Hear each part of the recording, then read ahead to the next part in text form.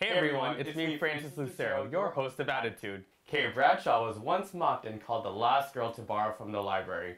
Her response was similar to that of Dr. Schnips. Yeah, put it in writing. Director of the Laboratory of Visual Learning from Boston University and MIT. Now with me to talk about books is Alvin Orloff from Dog-Eared Books here in the Castro District. Welcome. Hey, thanks for having me, Francis. Thanks. All right, I want to know a couple of things. Where did you find your love for books? Okay, well, I grew up in New Jersey, and have you ever been to New Jersey in the summer? Hot? It's really hot, and there's lots of mosquitoes. Gotcha. And the local library was air conditioned. My home was not. So I spent a lot of time at the local library avoiding mosquitoes, bullies, and the heat, and it was really a delightful place to be, and I have never looked back. I love books. Oh, I far prefer them to reality. They're great. Imagination at its Yes. finest. Speaking of books, what are your top 3 favorite books? I'm not a big reader of poetry, but Yoko Ono has a book of poetry called Grapefruit. Really? And it's full of instructions. It'll be like, cut a hole in the sky and mail it to your cousin. Just like these little instructions that don't quite seem possible or make sense. And they have this kind of soothing effect on your brain as you read them. It's, you sort of try to wrap your mind around what Yoko Ono is thinking, and it can't be done, and it's great.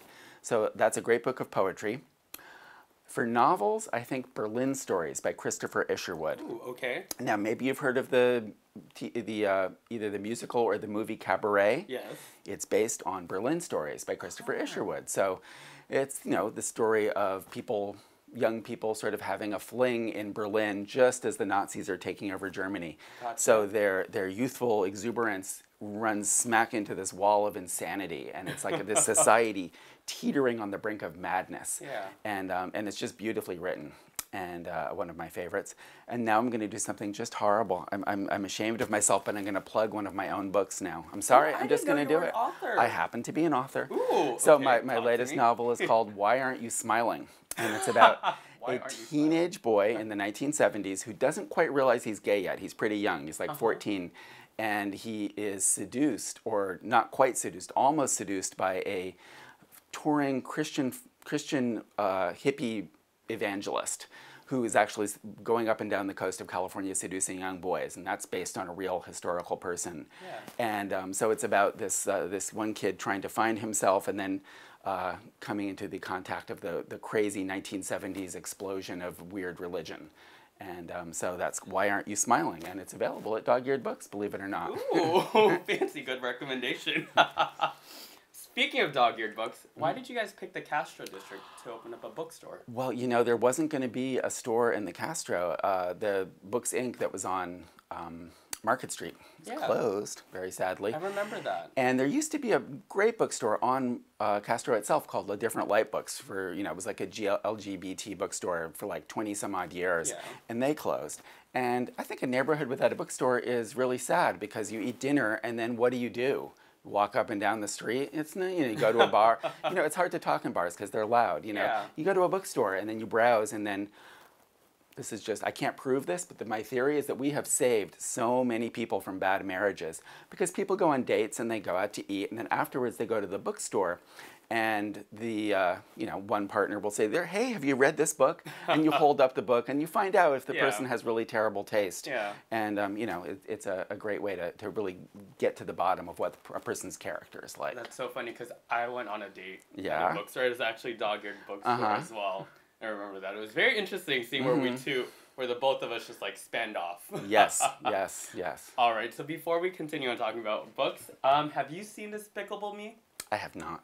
The little yellow minions and everything? I haven't. I'm sorry. Okay, you have to watch it. It's my sister's absolute favorite movie. Okay.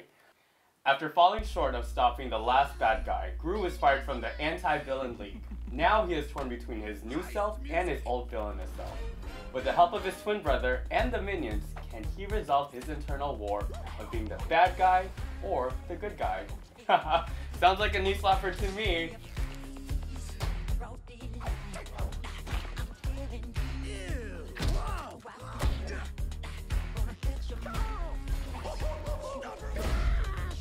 It's some kind of monster. I pull you.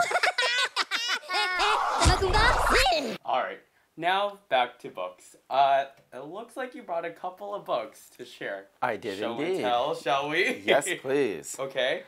Okay, this is a little book called Walking Through Clear Water in a Pool Painted Black. And it's by Cookie Mueller. Now, have you heard of John Waters? You know, he does the filmmaker. Yeah. She was in a lot of his early films, Cookie Mueller. She was in Desperate Living and Female Trouble. Yeah. So she was like an actress. She was from Baltimore, like John Waters was, and she was kind of a hippie vagabond during the 60s and early 70s. And she wrote this book of short stories, and they're just really fun, light stories that, you know, they'd be perfect for beach reading, perfect for sitting under a tree and just wanting to read something that's going to take your mind off the crazy world outside. Yeah. She's very dryly funny. You can even see a picture of her here. So pretty. Yeah, exactly. She's very pretty, but in a very tough Baltimore kind of way. You know, she looks like she could, you know, she could stick you with a knife if she needed to, or she looks that way. I'm sure she's was too nice to ever do that. Sadly, she passed away many years ago from AIDS. But she left behind this incredibly fun little collection of stories. Ooh. I'm gonna have to pick that up. You must. Ooh, and this is colorful. This is a book, an artist's monograph from Kehinde Wiley, who is one of the most exciting artists I think that's currently working. He is an American his father was Nigerian, but he's an American. And his art, I'm going to hold some of it up for you, involves referencing like the old masters, the European old masters, Yeah. like in pose and such. But then, what he does is he uses like young African American men as the subject matter, Yeah. and puts them in these heroic poses that you're familiar with from, you know, your basic museum Oh my gosh, that is so wandering. cool. And then he puts these gorgeous backgrounds that involve. He takes elements from West African fabric art and from French Rococo and Islamic art and weaves them all together. So it's very, very multicultural and just incredibly beautiful, as you can see. And his use of color is just astounding. Oh and local angle, he went to the San Francisco Art Institute. Well, so there you go. Yeah. Well, I'm going to have to flip through these while we take a short little break. Talk to you guys in a bit. Salon DNA is a one-stop place. Thank you to my family, my husband, and friends for the support. Salon DNA, 415-956-1909. And we're back. One last question. Okay. With the increase of technology, what do you think is going to happen to books?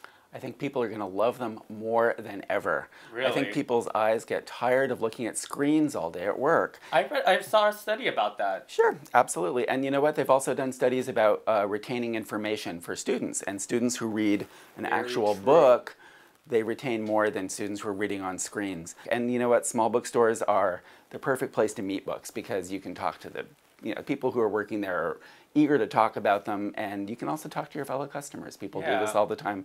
Make friends, you know. You can't do that online while you're shopping. Yeah. All right, that's all I have for you guys. Thank you again for stopping by. Thanks. Everyone, don't forget to grab a book and see you next week.